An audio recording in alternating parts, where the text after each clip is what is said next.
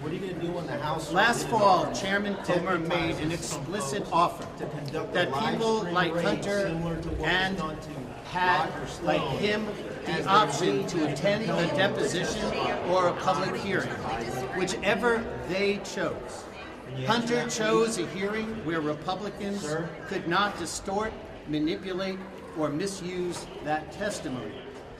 Honoring and then ignoring that invitation, and proving once again that they cared little about the truth and wanted only to, quote, move the needle of political support, which was a quote Chairman Comer confessed was his true purpose.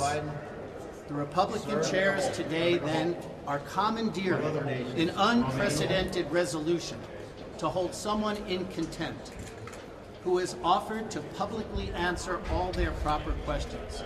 The question there is, what are they afraid of? Thank you.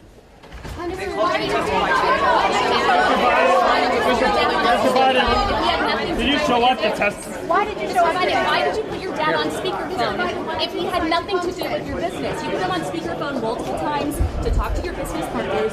Why did you do that?